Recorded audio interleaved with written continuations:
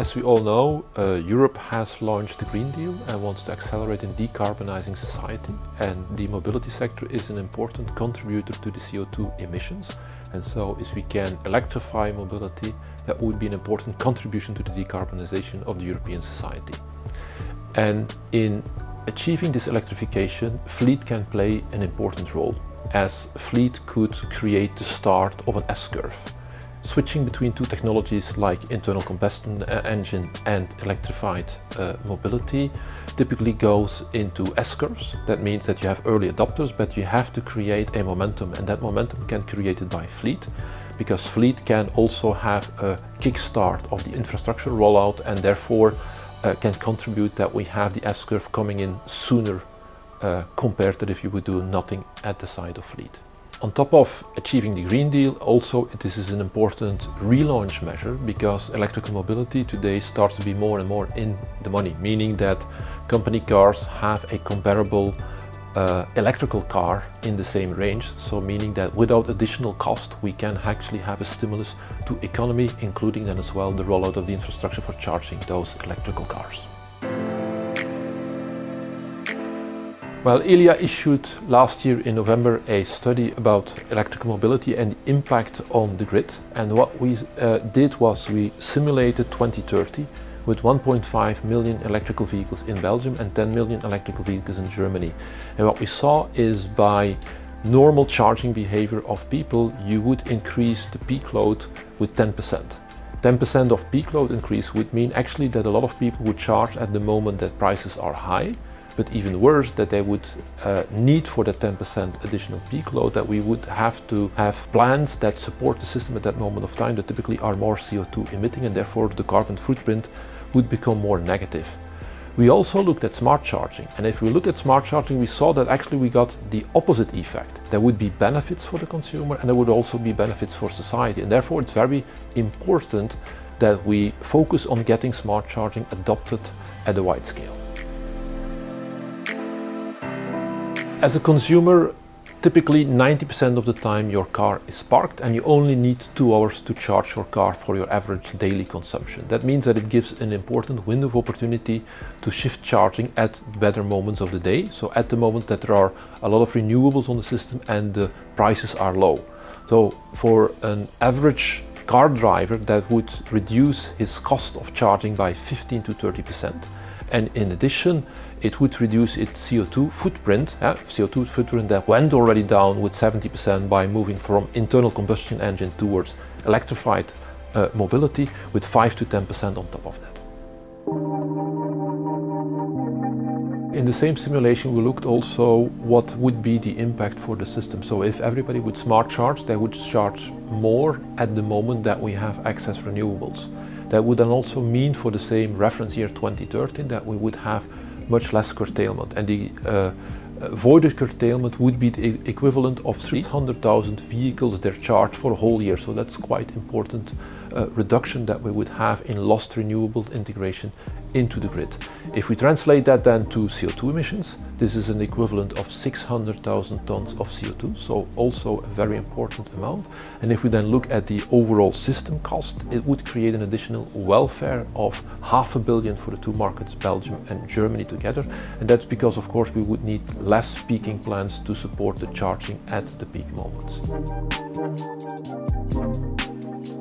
Well, today we see already that quite some governments are taking measures to increase the attractiveness of electrical mobility, but what we see as well is that there are still important barriers. The most important barriers for a driver of an electrical car is the fact that there's still an important lack of infrastructure to charge his car. Second thing, there is a complexity in the data exchange that need to happen with those cars that often charge behind a meter. And then the last point is there need to be clear market rules on how the charging will be then invoiced to the right party. Elia launched already 2 years ago an ecosystem which is called Internet of Energy, where we had use cases around digitalization, and we used that ecosystem over the last year to have already specific use cases around e-mobility. One was around how to have an all integrated leasing contract where somebody can charge wherever they want on one single invoice. Another was around blockchain, so how do we identify a vehicle that is mobile connecting across a network.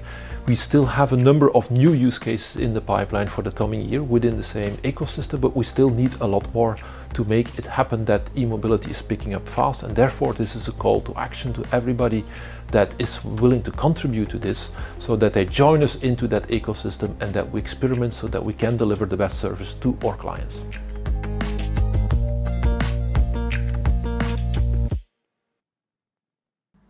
I am delighted to introduce Jamie Haywood, Regional General Manager of Uber. He has sent us a short message on the perspective of one of Europe's largest fleet operators. Over to you, Jamie.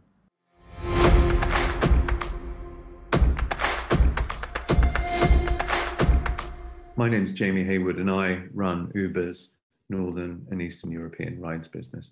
At Uber, we're absolutely committed to electrifying our fleet. Uber drivers, like other professional drivers, drive significantly more than the average driver.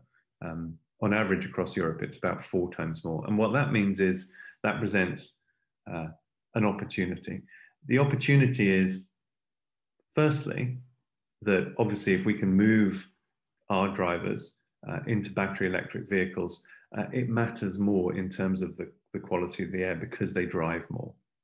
But secondly, it's an opportunity because actually we think professional drivers will be the early mass adopters of electric vehicles, because it's for professional drivers that the total cost of ownership, the break-even point where paying slightly higher upfront is compensated for lower running costs makes sense. When you drive more, the value of the lower running costs is obviously more. So that's why we've made a number of commitments to electrify our fleet. In London, we've made a commitment to be 100% electric by 2025, and I'll talk later about some of the reasons why London is leading the way.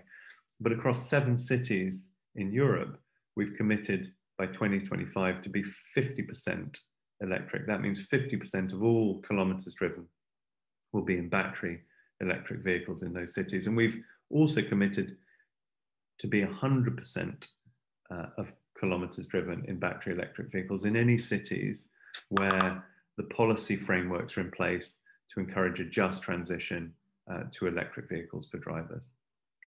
Lastly, we've committed to be fully transparent with respect to our CO2 footprint. So we'll be publishing data that makes clear the CO2 per kilometer driven for rides on the platform in Europe. Now, when I look at these commitments, these are bold and aggressive commitments. And whilst I feel optimistic that we can get there, the area that currently causes me the greatest concern and causes our drivers the greatest concern is EV charging infrastructure and the lack of it. And it matters particularly to professional drivers like those on Uber, because many of them don't have off-street parking. So they can't solve the problem of charging their vehicle by installing a home charger. In the UK, in London, 85% of drivers don't have access to off-street parking. And that means that they're extremely dependent on public charging to be able to make the transition. And for our drivers, it's doubly critical because any time spent looking for a charger during the day is time that they could have spent earning. So really for our drivers, the optimal solution, both for our drivers and actually for the city and the grid, is to do overnight charging. And when we look at many cities, probably with the exception of Amsterdam, there's just not enough overnight charging near where drivers live. And I think Amsterdam is particularly notable because they've really led that through their policy of having a right to charge, where anyone in the city who wants to move into an electric vehicle can ask the government for a charger to be installed near their home. And we would love to see, and we really encourage cities to make similar moves like that.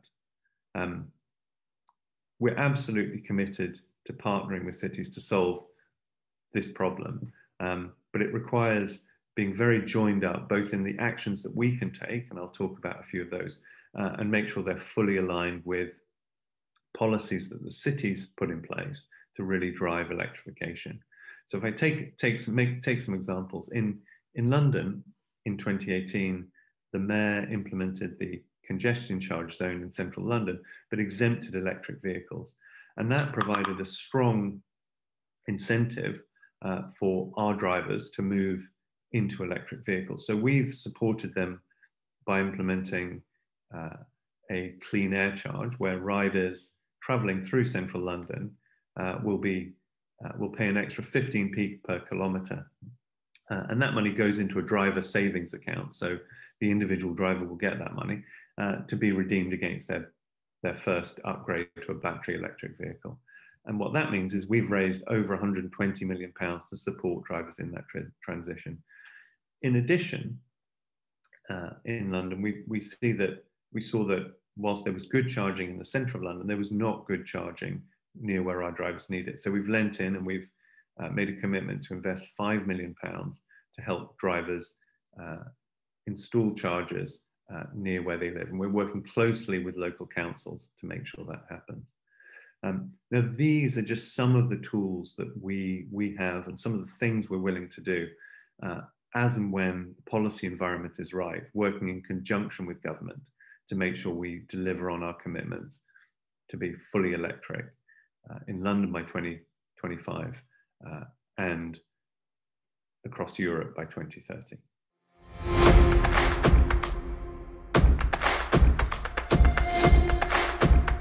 The move to battery electric vehicles is a bit of a chicken and an egg problem. So there's two problems why professional drivers like ours, indeed any driver, doesn't make the move to battery electric vehicles. The first one is the higher upfront cost. And the second one is range anxiety, the worry that you won't be able to charge the vehicle as and when you need it. And the irony is both of these problems can be fixed by selling more EVs. So as you sell more EVs, the upfront price will come down because you can amortize the high upfront costs over more vehicles. And also by selling more EVs, you create the incentives for infrastructure providers to start building more infrastructure.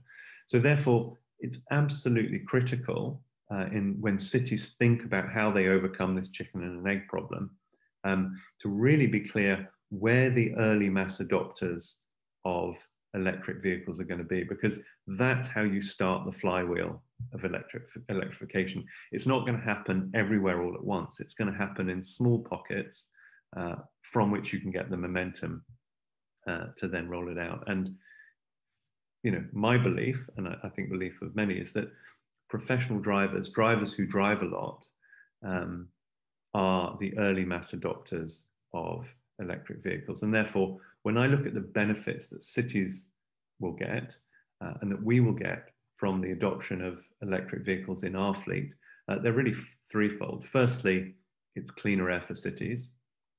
Secondly, it's lower running costs for drivers. So once they're in the electric vehicle, actually, there's lower running costs, which means more of the money that they earn goes to them. And thirdly, it helps cities overcome the chicken and the egg problem because the early mass adopters, by growing electric vehicle penetration in the group of early mass adopters, that's how you get the flywheel going to roll out electrification to all vehicles in the city.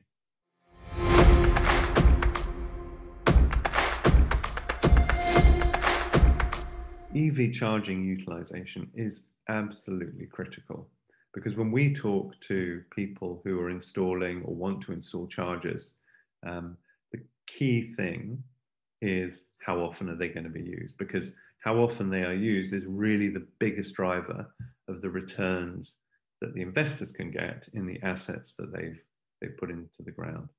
So we're working with a number of providers like BP, but also like local councils in many cities across Europe, to try and make sure that the utilization of those charges is as good as it possibly can be.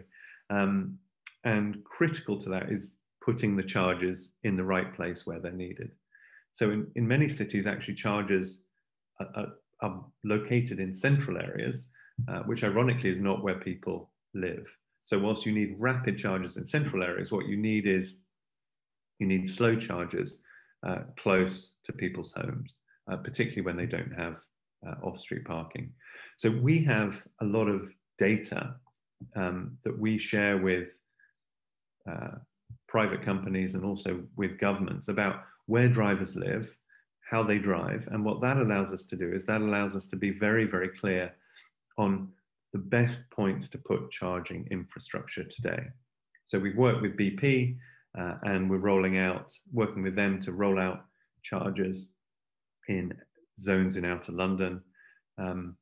And we also work with cities like Amsterdam, where the way they've overcome the problem of putting chargers where they're needed is ironically to ask citizens. So they have a right to charge, which means that any citizen living in Amsterdam can request a charger near their home. So once the request has come, that the demand is going to be there.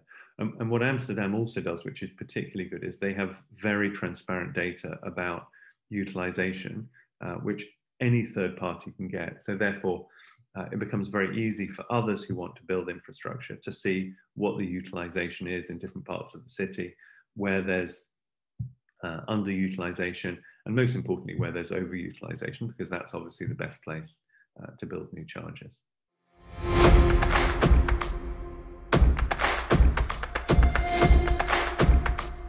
When I talk to our drivers, one of the biggest issues they face today is the hugely disparate range of companies, usually private companies, providing EV infrastructure, which means that your card that works on one may not work on another, and you therefore have to keep a bank of EV charging cards in your wallet. Now, we don't think that works for anyone, and we therefore strongly encourage governments and cities to really ensure interoperability between all charging infrastructure.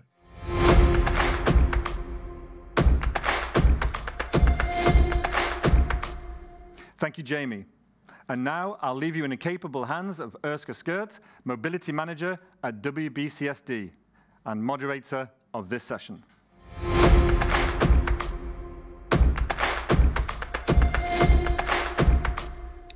So welcome back to eVison, Accelerating Fleet Electrification in Europe. My name is Urska Skert. I'm a manager of mobility in World Business Council for Sustainable Development. This is a CEO-led organization focusing on accelerating sustainability in the world. And my current focus is leading the project of decarbonization, unlocking the value on the intersection between energy, mobility, and real estate. With my background in smart grid and electric vehicles, I'm very excited for our discussion today, and I'm looking forward to hear from our panelists.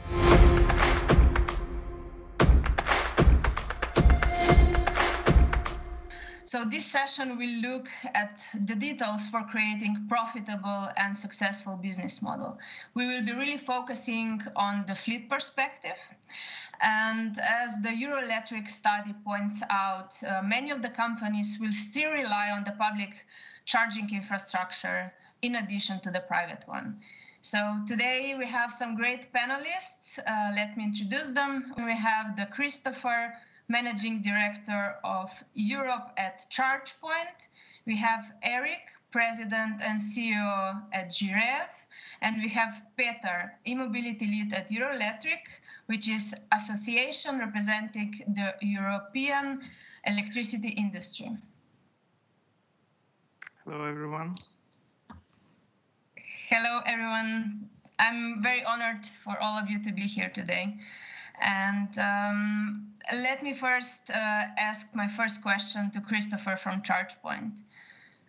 Christopher, As a global leader in EV charging, what is the main trend that you see in the coming years for the successful business model? Thank you very much. Pleasure to be here. Thank you for the introduction, Urska. Maybe a few words very quickly on ChargePoint. We're a US originated Silicon Valley tech company that really started over 10 years ago when there weren't actually very many electric vehicles around. So if you would have asked me that question that long ago, there would have been a big question mark around the business models. Today, I think when you look at how large the networks are of companies like ours, we manage 115,000 charging stations on behalf of our customers on our network. We've got access of another 130, 140,000 through roaming integrations. The new fueling network, as we call it, is really here to stay. I also want to say that the industry's really moved on because we also launched last year, so in 2020, Charge Up Europe as an industry federation bringing together electric vehicle companies like ourselves. We founded that together with Allego and EVBox. We have 11 members now. We're growing very rapidly. I was appointed president of the association at the end of last year. So this is really our first full year. And another good example of the fact that these business models are now actually translating into actions. And of course, with all the great initiatives around greening the economy and the transition to electric mobility, it's a very timely topic. So in terms of business models, and to your question, I think we're focused on fleet here, and we always differentiate between two different market segments. One of them is really cars that are driven, purchased, or financed privately, and that people use for everyday commuting. And then you've got the whole sector of fleet. The interesting thing about how vehicles are brought to market in Europe is that actually part of that private vehicle market is also a fleet market because of company cars and because many people use as individual cars that are made available through a fleet that a company owns and that is made available through a leasing company or purchased by the company. And so that can almost be seen as fleet. So the fleet market is actually very, very large.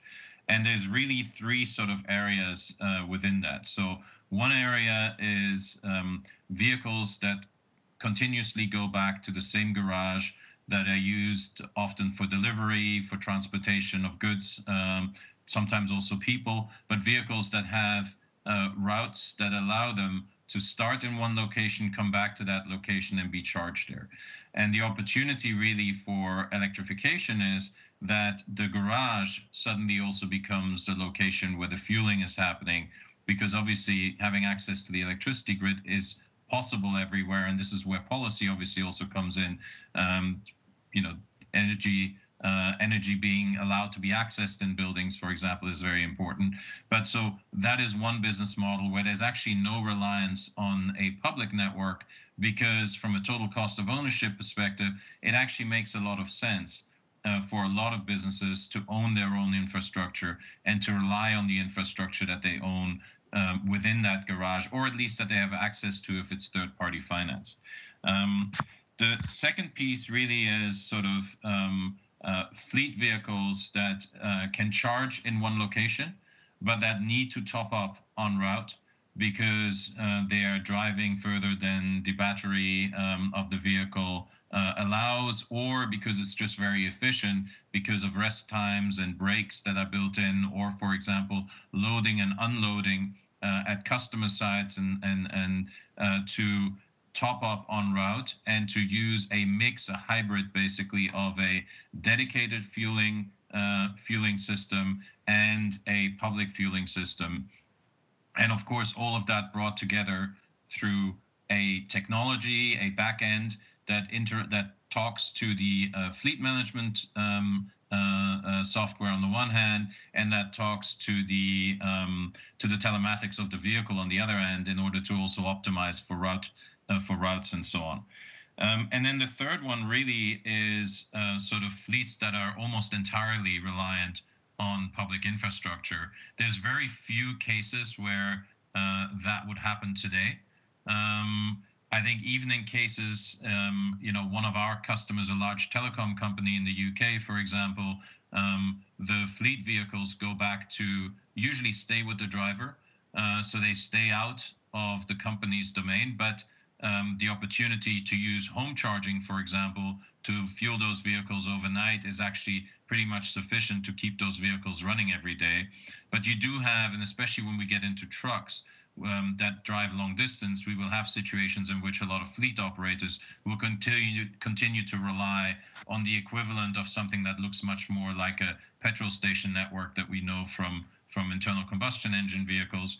And of course, that then requires fleet mobility solutions, just like the ones that we know for fueling. But still, again, the whole digitization being integrated into the vehicle in order for the optimization with fleet management software, telematics, and so on. So those are really the three sort of big areas that I would look at when it comes to fleet. The business models are very much reliant around total cost of ownership. And I think that's the opportunity that electrification brings is servicing gets cheaper, fueling gets cheaper. The vehicles might in some cases still be a little bit more expensive, but that's actually changing very rapidly and often also through financing solutions of the vehicle. And the integration of a financing solution for the vehicle and charging is also starting to come about, and that's obviously companies like ours are driving that as well. So I think a really important topic, especially also because policy is now opening up to addressing a lot of the friction that is still out there, be it through the revision of the Renewable Energy Directive, be it through the Alternative Fuels Infrastructure Directive, or the Energy Performance of Buildings Directive. All of those are being reviewed, which is a unique opportunity to actually ensure that we streamline the market environment to fit the business environment and to allow that growth to really happen. So I would leave it there and look forward to the discussion. Thank you very much. Thank you very much, Chris. My second question is to Eric from GRF. So interoperability of the charging process is a major part also to ensure customer satisfaction and consequently to increase the utilization rates of the EV charging. Being at the intersection of different stakeholders, what is your perspective on the topic of interoperability?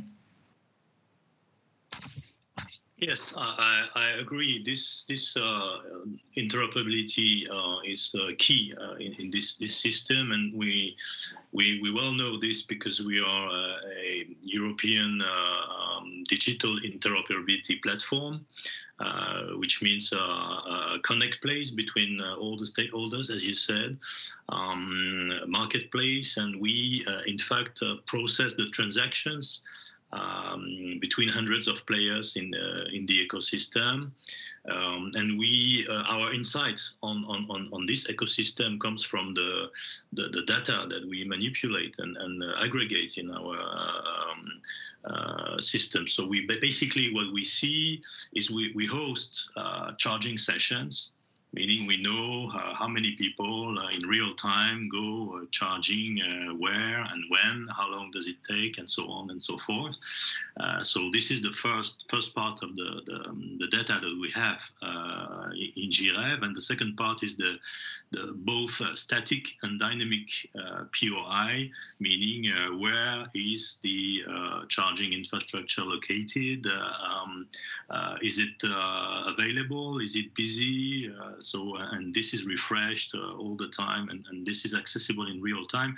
So we aggregate and we process all those data, meaning that a long time we've been building an AI data science department, which is able to aggregate, source, enrich, analyze all those use cases and prices and so on, and to deliver the information. Basically, we deliver the data, or we can deliver the advisory based on those data as well. And when it comes to fleets, yes, obviously we see being a sort of neutral player in the center of the ecosystem, we see what the fleets can bring to foster the development of e-mobility because of the characteristics of this segment, the fleet segment. They provide I'd say three different things. First, volume, size, compared to the aggregation of all individuals, EV drivers, then obviously fleets are bringing more volume, and also most of the time, not always, but most of the time, well identified use cases. Different fleets have different use cases, and along with that comes also a certain amount of predictability, which maybe is not as much to be seen when it comes to individual users. And when you take those three items, volume plus well-identified use cases plus predictability, then those three topics are very useful in any type of business if you want to generate efficient products, if you want the players to manage their capex and opex and optimize their business models, and for everybody to reduce the risk connected to any kind of activity. You like to rely on a certain amount of volume, predictable, easy to understand scenarios, use cases. So from our point of view, yes, we see this. We don't need this because, as I said, based on data science, we're capable of providing volume and predictability and predictive scenario, even when we aggregate individual use cases. But definitely, as far as fleets are concerned, this is they bring those items by nature. I mean, and I'd say that more and more fleets will take will enter into the system, and that will be beneficiary for every player. I mean, everybody is going to benefit from the development of the coming of the fleets in the interoperability ecosystem. Definitely. Thanks for your insights, Eric. My next question is now for Petar. So your team has recently released a study on accelerating the electric fleets in Europe. What specific market opportunities does fleet EV charging bring? Thank you, Vershka, for the introduction. And it's a pleasure to be part of this discussion today, representing Eurelectric. So for those of you who have followed our work over the last months, you've probably noticed that we focused quite a lot of our efforts on assessing the feasibility of different use cases for EV fleets, because we see this really as a catalyst to accelerate electric mobility, which for us also means decarbonization of transport and decarbonizing the economy. We look at all this from both the environmental side of things, but also from a competitiveness standpoint. And I'll share some of our findings, specifically when it comes to the market opportunities that derive from fleet electrification from both those perspectives. So in our project, we were assessing the whole market of fleet vehicles, which in Europe is about 63 million vehicles. And as was mentioned by Chris, those are company cars that are either leased or owned for different business uses. So we looked at the different breakdowns of those business uses, and we identified several that are more or less the vast majority of the market use. And we saw that those 63 million vehicles in total are only 20% of all vehicles that we have on the European roads, but they travel half as more, and ultimately they emit CO2 emissions twice as more. So we see that if those are electrified, that would mean more electric kilometers on the road. And also, this would improve the business case of charging because of the increased utilization of the chargers. So definitely for us, this is a good starting point. we see also that EVs have lower total cost of ownership with a decreased battery price. They also unlock a second-hand market because of the fast fleet renewal. And we think that this would improve also the competitiveness of companies who rely on vehicles, could be new vehicles, but also could be second-hand vehicles as well in some cases. And we think that all those vehicles, when charged and when connected to the power system, they have the great potential to unlock a whole new market of services and solutions for fleets, which would allow both small and big companies to experience different solutions when connected to the electricity network, when utilizing even second-hand batteries. So all those are market opportunities that we assessed, and we see that it's a €1 billion business in the coming decade, where companies who have already started investing see the benefits even during the times of a pandemic and a shrinking market. We still see that in Europe, over the course of 2020, there was 120% rise in the sale of electric vehicles, with more than 1 million battery and plug-in electric vehicles sold. So this for us is definitely something that we keep a close eye, also when it comes to policy making, because yes, it's true that businesses have quite a lot to do, but also we see that policy has to play an important role, both at EU level, but also at national level. And this will again unlock separate opportunities more related to funding, especially. Because what we see in terms of EU instruments, we have an availability of funding under the 10T framework. So those are the main corridors and roads in Europe, where we can have a dedicated project which is stimulating also fleet charging. As it was mentioned, some fleets will have to rely on public charging ultimately, but also depot charging. That also can be, in a way, ameliorated in the so-called urban nodes, which are the intersections between different cities where you can benefit from public-private partnerships at a better rate of co-financing. So we think that synergies along those corridors in respect to the policies at EU level are to be exploited in the context of fleets and have to be included in the context of fleets. We also see that several other legislative pieces are being revised, and we think that the focus there could be really on increasing the utilization rate of the chargers when it comes to funding. And we will see quite a lot of funding also going to the power infrastructure, so the digital infrastructure, which is also the power infrastructure, so the grids, essentially. And in our study, we saw that while there is a big market opportunity, there is no single actor that is positioned to fulfill everything that is needed. So our conclusion in our interviews also, it was heard from many senior executives around Europe, that we really need to foster collaboration. And we see that the electricity sector is quite well positioned, not just to collaborate with the automotive industry. We already have quite a lot of members from our industry that partner with different automotive OEMs. But we also see the role of e-mobility service providers, charging point operators, also public authorities are involved. So for us, it's really about the first movers and making sure that we share the value that we see in first movers on the market.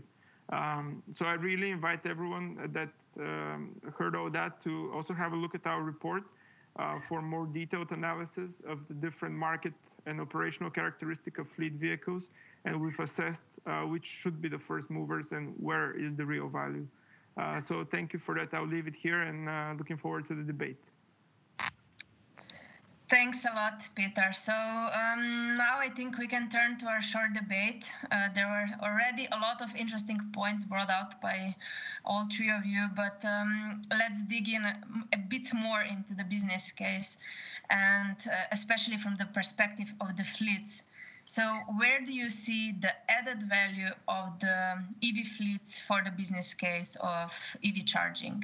And I'm specifically also interested in smart charging. Shall I give it a go, Oskar? Yeah. Give it a go, please. Yeah, I'll try and make a stake, because I actually, when I was listening to the debate, I was thinking, I didn't say much about company cars, and actually it's a very interesting use case, and I think maybe Eric's got some points there too from an interoperability point of view. But the reason why it's interesting is because the cars are pretty much used like any personal vehicle would be used, right? But they show a very interesting use case for the following reason. They actually bring together the 3 dimensions of the fueling network that doesn't exist in internal combustion engines, and that actually makes a very, very compelling case for EVs. They bring together home, they bring together sort of semi-public, meaning behind the fence public at a workplace, for example, with restricted access, and public charging usage. Why? Because most of those vehicles are used primarily for commuting. So very much focused on charging them at work, topping up, not waiting until the battery is empty, but topping up at work. And of course, charging at home when you can, with reimbursement, which then puts some challenges on the digital sort of fleet services that come with it, but that are very easy to solve today. In addition, of course, those vehicles are used for business trips, they're used for holidays, they're used for many different opportunities where you're either traveling within your country or you're going beyond borders and you need that interoperability that a Giraffe provides you, or that is provided through peer-to-peer roaming between networks, meaning between a charge point and an EV box or a charge point and an Allego, just as examples, right? And so that's why is that really attractive? Because the employer, because I think we were talking a little bit about interoperability, the employer doesn't actually necessarily care about utilization of their infrastructure the same way as a public network would, right? The employer is making charging available as an amenity. Actually, when you look at the cost of providing electricity to those vehicles, compared to what you would be paying for fuel, because they're company cars, so you would be paying for that, it's minimal. And if you've got other employees who come with their own private vehicles, it's the equivalent of offering them coffee or some snacks in the office, which most employers do today. The utilization there is much more linked to how much capital do I need to invest in my fleet of infrastructure, and therefore you like to rotate cars through the infrastructure. So it's much more based around how many chargers do I need to build up. And then when you're looking at that from a public point of view, of course, their utilization, yes, matters when the charging station is linked to a business model that is actually alimented by selling electricity as fuel. That is the case in case of fast chargers. But in the case of a lot of other charging opportunities at supermarkets or at shopping malls or equivalent, actually the owner and the host of that infrastructure makes charging available much more to draw you into their store and make more money on their core business than to try and make a little bit of extra money on the charging. Now, you mentioned V2G, so very briefly on V2G.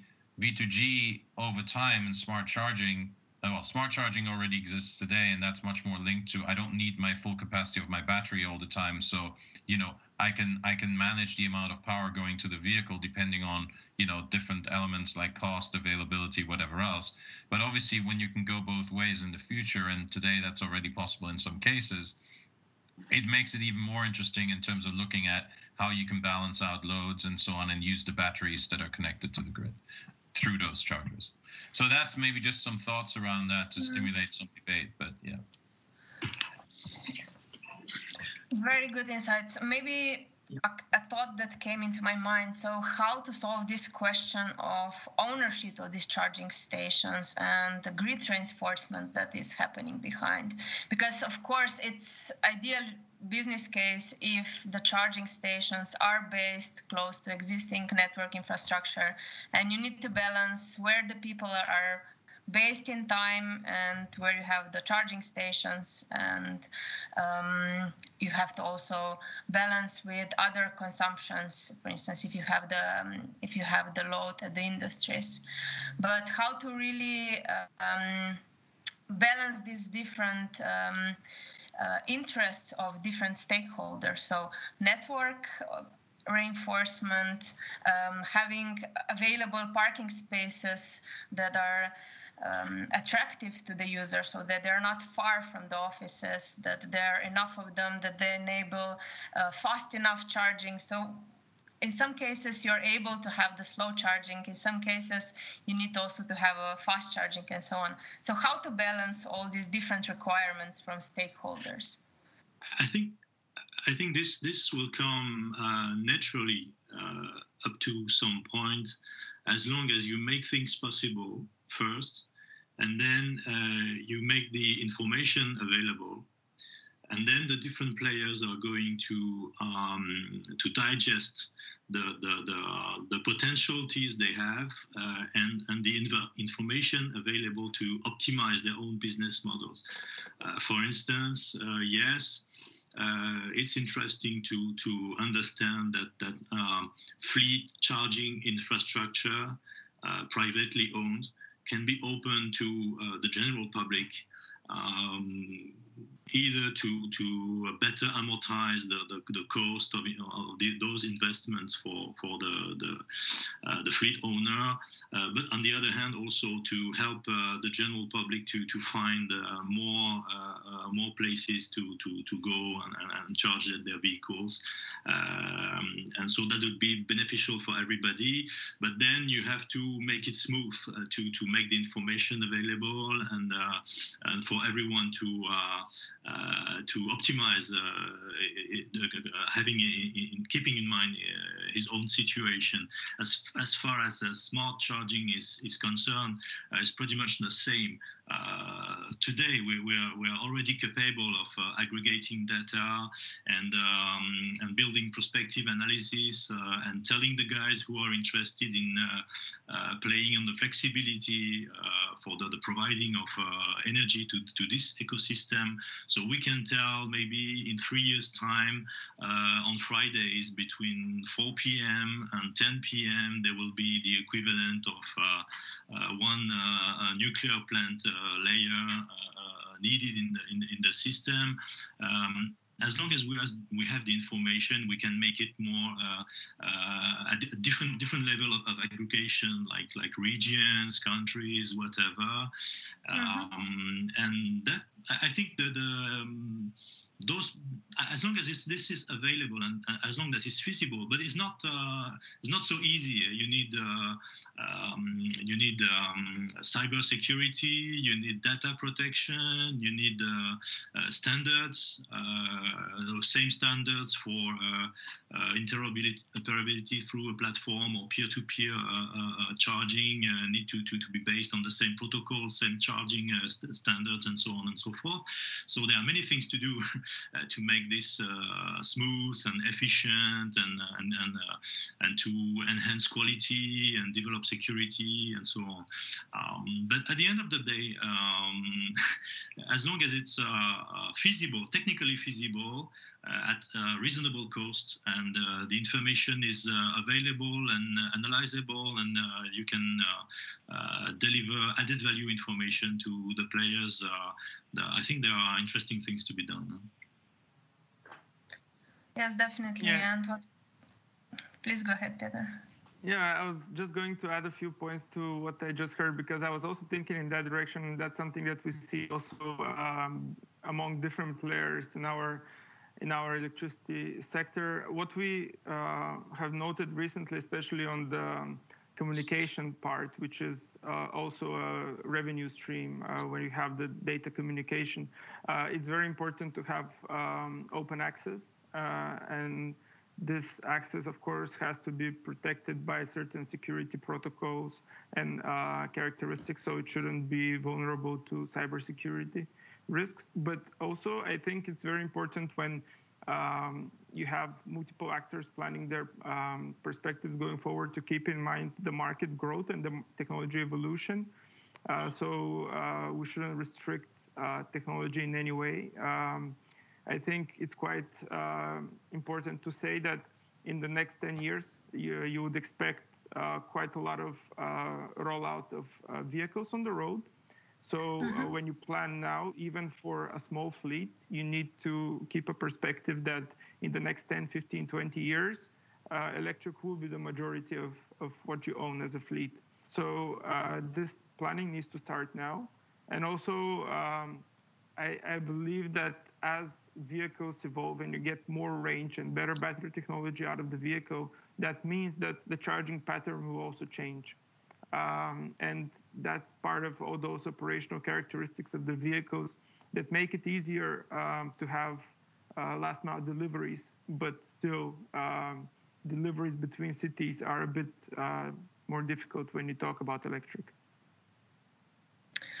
Yes, and I think it will be also quite interesting how to balance different consumption patterns. So, for instance, corporate fleets, so employers will have different demands than ride-hailing and different services.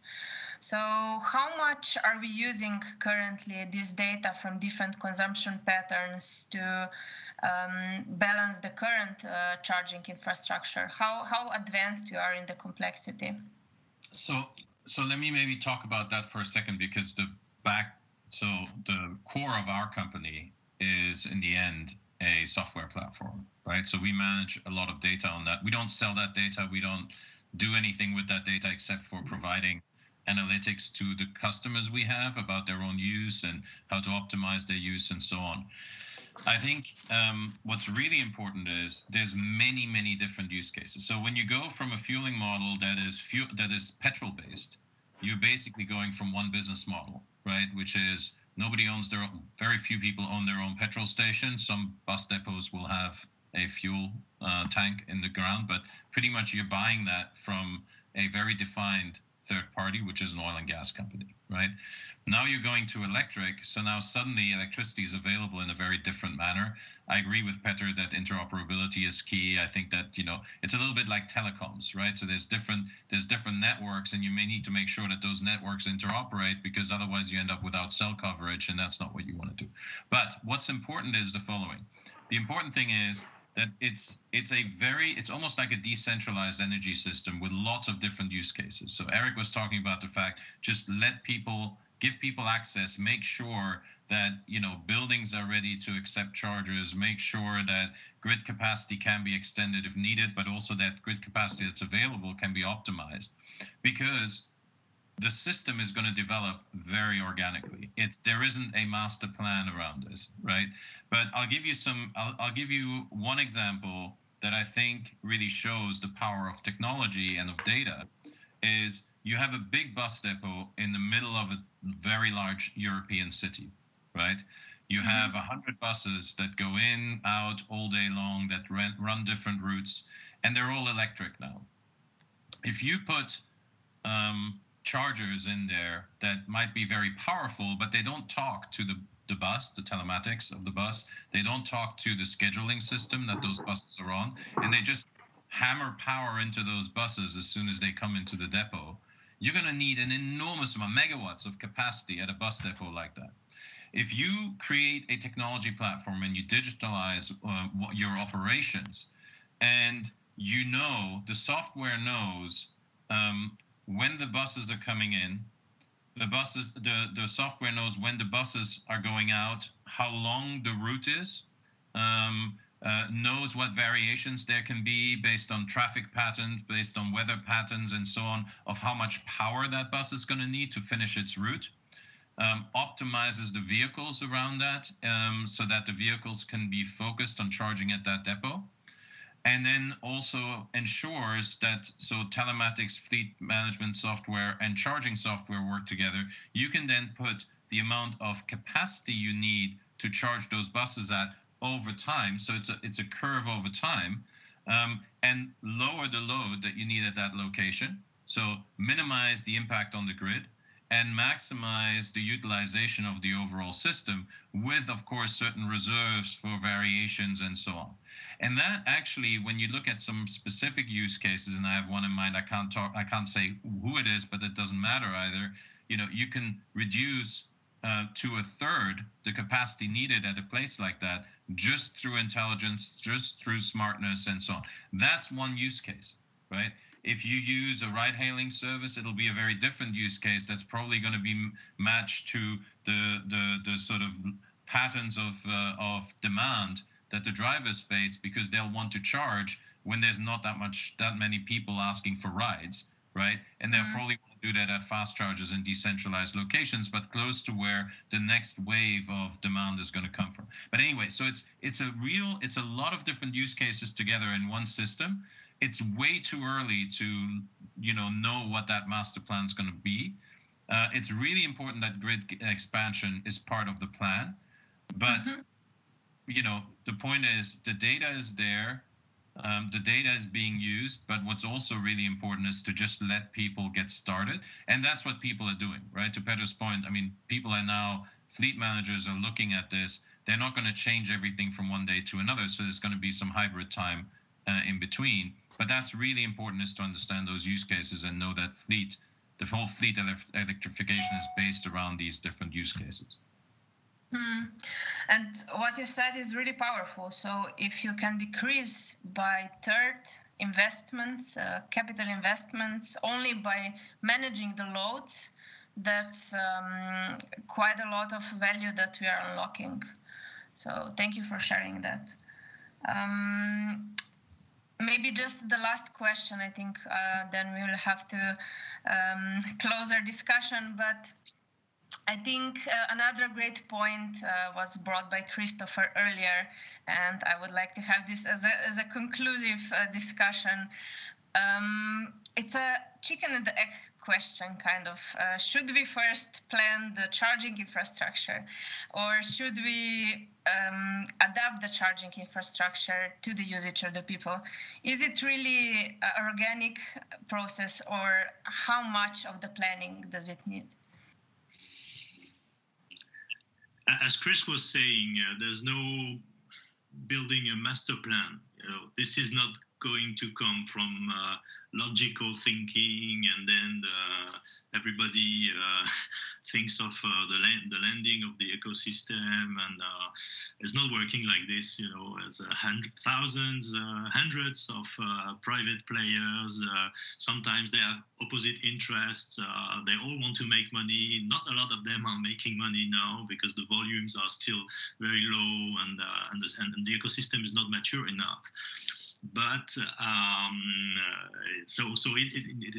and it's very complicated, and there are many things we haven't talked about.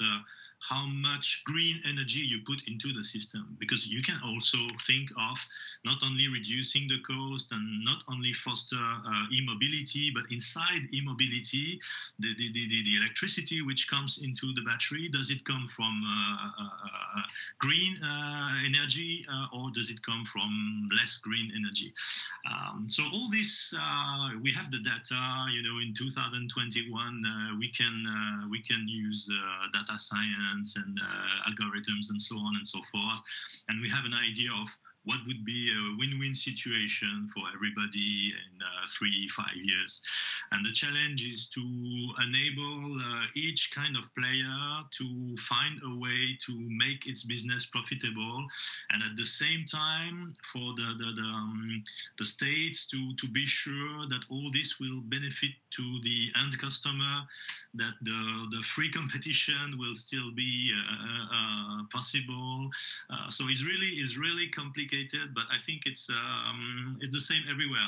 That's how things are going in many industries, and this is by generating discussions between the players, trying to find solutions at different levels, addressing different problems, keeping in mind the consequences of what we're doing, and then we hope we will gradually come to a situation where the ecosystem is far more developed than today, for the benefit of everybody. And there is good news, right? So there is good news, because the good news is that the chicken and the egg, it could be a chicken and the egg conundrum, but luckily it's not. Because the good thing is that right now, the situation is that the charger is attached to the vehicle. Now, I'm not talking about public funding that's really pushing charging sort of station targets and so on. But typically, you start worrying about charging once you've ordered the vehicle. And when you look at the law of numbers, today there are more people wanting to buy electric vehicles than there are vehicles available. So the number of vehicles that's available is insufficient, and the types of vehicles that you have a choice of are still very limited. Now, all of that actually is going to make a big leap forward this year, because car manufacturers are coming out with a lot of attractive vehicles this year. And that is really the story of the next 3 to 5 years, in my opinion, is we will suddenly be in a situation where we will have ample choice of vehicles. And that will really accelerate things, because one of the things we didn't talk about, and we don't have to belabor because I know we want to get to the end, but is the residual value of internal combustion engine vehicles is plummeting like crazy. So private use cases where people can't afford to buy an EV or a secondhand EV are a problem. That's where subsidies will need to be put in place so people can afford, families can afford that. Fleet operators, it's purely a question of, what's my return on investment? What's my total cost of ownership? And the residual value matters. So you will next invest in a vehicle that holds its residual value, and that is going to be electric. Yeah, absolutely. And I think also the fact that you have more choice of vehicles and more availability is something that means that the chicken is crossing the road, right? So, and the egg will be ultimately a market of customers, both from a fleet perspective, but also from a company perspective, and there will be a lot of eggs. Now the question is, where is the golden egg? And the answer to that could be indeed going back to collaboration. So making sure that it's not just one player who is closing the ecosystem and making sure that they get all the revenue or they are well positioned. But it's, I think the benefit will be with more players on the market, pushing the market forward also from a technological point of view. And when it comes to, I personally don't have a vehicle yet, and I really want my first car to be electric. So I'm really trying my best to push for that as much as possible.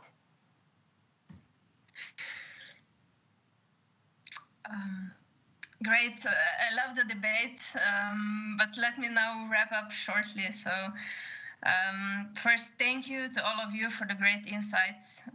It was a pleasure to have this discussion with you. So what we learned today is definitely very valuable. So apparently we will have to have a lot of more discussion and continuous sharing of experience, as it's difficult to make a master plan. We definitely know that electric fleets are crucial for accelerating electric mobility. We know that it's crucial also to balance different types of use cases, so not focusing only on one type of use case, but several ones. And in order to increase the usability and in order to connect different markets, energy market with mobility market, it's crucial to focus also on interoperability. So there are many different market opportunities. For instance, ChargePoint mentioned that charging infrastructure will also create different opportunities in terms of the land use. So there is a range of use cases that are still perhaps unimaginable, but will come in the future. And I believe that one thing that we should keep an eye on is, of course, to continue this dialogue and exchange the ideas, especially listening to the companies and leaders, such as were panelists today, and to make sure that really the companies who are positioning their actions and business models towards sustainability, so towards optimizing the charging and also usage of renewable sources, are the ones that come to this golden egg that we were discussing today. So I would like to thank you again for the participation and for the discussion.